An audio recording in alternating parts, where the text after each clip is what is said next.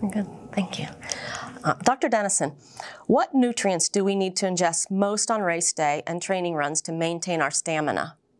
I think the most important nutrient is going to be carbohydrates. So before your long run, especially, and before the race, carbohydrates, your easy to digest carbohydrates, such as like your graham crackers, bread, bagels, oatmeal, yogurt, things like that. That's going to be super, super important. Your body uses carbohydrates as the main source of energy while you're running. So it'll store it in your body's glycogen, in your liver, and in your muscles. But that's the main source that your body's going to use during your run. It is really important to try different breakfasts and find things that work for you, like during your long run. So my favorite breakfast is usually like a bagel with peanut butter, maybe some jelly on it. And then I'll obviously drink some water, maybe some sports drink. And then if you're running for more than 60 to 90 minutes, bringing some carbohydrates with you, whether that's like a gel, a gummy, sports drinks, finding what works for you. Everyone's different. I cannot drink sports drinks while I'm running, and I know that. And the way I learned it was during a race, which is not the right way to do it, but that's how I learned that. But different gels can work, and then bringing water with you, bringing things like that on your long runs, those are really your practice runs for your races, whether it's a half marathon or full marathon. You have enough long runs on your schedule, hopefully, that you can practice that. So carbohydrates are definitely the most important, along with hydration will go with that. I think another one to think about, depending on who you are as a person, if you sweat a lot, sodium is also something to think about as well. So if you're running, it's hot, it's humid, you notice you have like white crystals on your skin, that may indicate that you are a heavy sweater and that you need additional sodium in your diet, which you can take before and also like on your run. Like those sports drinks will include sodium and some of those gels and things like that. So those would probably be my top three for the average runner. I love that. I crave salty chips and a banana after long runs, and like a big thing of sports drink or water. It's just like, I don't eat that normally, but after a long run, I'm like, give me all the potato chips. And your body usually knows if you're craving something, then that is you probably are salty sweater, which is totally normal, totally fine. Dr. Toll, what advice would you give to women and girls 18 and under about how to compete through their menstrual cycle, and any nutritional advice during that time as well? So I would say again, we've circled back to this, listen to their body, understand 18 and below can be a hard time because for your menstrual cycle particularly, just in that it is still kind of growing and it's still developing as well. So it's not uncommon for women under 18 to have irregular periods, heavier bleeding, or more painful periods. Many of us may have experienced that. But that can change. Your menstrual cycle can change as you grow. So if you're experiencing that, again, that's also something where, depending on the effect it's having on you, maybe talking to someone you trust or a women's health provider, even at that age, can be really important. It does not have to include a pelvic exam. It can just be talking about symptoms. And so I think that that's something that, I think the pelvic exam is kind of a wall that kind of keeps people from wanting to talk to a women's health provider. They think they're going to have that done. Absolutely not. If we're just kind of talking about how your period is affecting you, there can be ways to kind of assess that, treat that, support that without needing that. So I would again say, listening to their body. Movement can be really powerful for making those symptoms of a period during that time better. And so if they feel up for it and they're not feeling pressure and they are exercising or moving in a way that is feeling okay to them and it's helping, that they should continue that and support, knowing that they're not going to be injuring anything from the perspective of their menstrual cycle.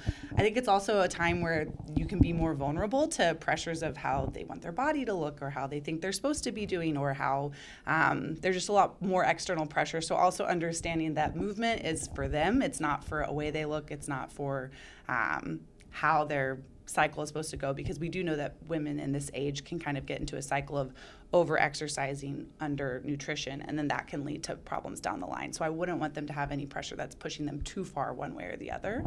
And then in terms of nutrition during that time, they need to have adequate nutrition is probably my number one thing. But if the time around your menstrual cycle or your period is really painful, problematic, or you notice that certain foods make things worse, there are, higher refined sugars, less kind of whole foods, less plant-based, can make some of these menstrual symptoms worse. So when in doubt, kind of going back more to whole foods, more plant-based, less additives is usually going to be the better play, to just try and keep your body as healthy, as regular as possible during that time. From regular, I mean more from like a bowel perspective. You don't want to add constipation on top of any of these other things that you're dealing with. And so I say kind of when in doubt, no matter what portion of your life, there is a decent amount of evidence around a plant-based diet. I am not fully plant-based myself. I just acknowledge the power of it. And so when you're kind of in doubt, it's an easy base to come back to. And it leads you to more whole foods, more fiber, more produce, more fruits and vegetables. That's what it kind of leads you to. So I think that that's why it's important. To add to that a little bit, especially in that age group, like the high schoolers under 18, it's important for them to get their periods. If they start missing their periods more often than they usually do, that's a huge sign of underfueling and potentially could lead to something like Rett-S. So I think it's important to talk to these kids about their periods and explain to them like that it's important. And like, yes, it may be irregular because they're younger, but if you were getting it regularly and it all of a sudden stops, that's something that we need to work on. We need to make sure that we're getting enough food throughout the day. Because it is like something, like when I was younger, I know it was like a badge of honor to like not have your period, and that's so wrong, and it's so wrong. Like those kids are learning that. So it's important to talk to them about that. Your period is a huge sign of being fueled properly. So that is a huge important thing for kids. Can I, from a psychology perspective on that, during the menstrual period and, that month, there are symptoms of depression, anxiety, low self-esteem comes into play. So any type of movement for young women increases self-esteem, confidence. It boosts those things. It also helps to keep up with energy levels. And so I think from a mental health perspective, thinking about during that time, there's a time for rest and also a time for movement with young girls.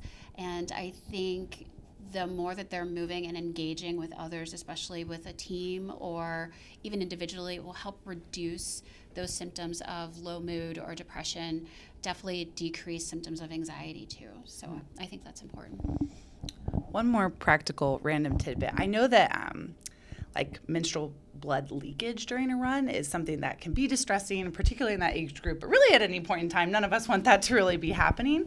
And it can be hard, depending on if you're going to be on a long run, what day of your cycle you're at, and what your flow is like. You can kind of not know those things, and you might be afraid to ask about it. So something that is a little bit newer, the menstrual cups and discs are good options. When they're in place and fitting properly, you should really kind of not notice them. And they can hold more menstrual blood than a tampon can. And pads are obviously, for some practical reasons, probably not everyone's favorite if they're going to be doing a high level of movement. So I think that if that's something that someone is open to, then that can be a good option. But again, as with many things we've talked about, you don't want to be trying it for the first time on a competition or a race day or something like that. But if it's something you're open to, and if you are under 18 and have someone who you feel comfortable talking with about kind of the mechanics behind it, I would love for everyone under 18 to have someone who they feel comfortable talking to about that. That's probably step one, that everyone can have someone who they feel comfortable talking to about their body and their cycle. But that can be a practical option that, from our perspective as women's health professionals, we don't see any issue with you running with a menstrual cup in. In fact, it can be helpful. Can I circle back to something really quick? Because you made me think about something in terms of leaking. Postpartum for women, one of the things I suggest to patients or clients in particular is if you've just had a baby, your top is very heavy. And so I always suggest doubling up on that sports bra. If you're going to be out for a long period of time, so 60 to 90 minutes, there will be leakage. And so they make these really great pads that you can put into your sports bra that help to minimize that. Otherwise, when you're finished with the run and you'll be walking to the grocery store after and you'll be like, oh, that happened, and where's the baby? I need a baby. So